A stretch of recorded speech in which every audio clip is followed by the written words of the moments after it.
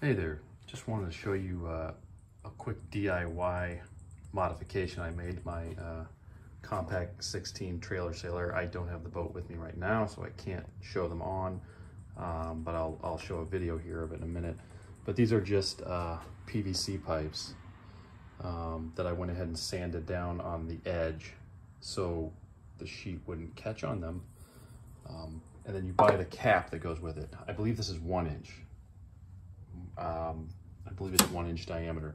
It fits perfectly over the Compac 16 turnbuckles. Then what you need to do is drill a hole in the cap and Dremel out a channel so you can put these on over the turnbuckles and then put this on over the shroud, and it just caps on like that. Keeps the turnbuckles from cutting somebody or the sheets from catching on them, and these will just roll nicely when you're tacking. Just a little something I did this summer because the old covers were old and ratty, mesh bag or something like that.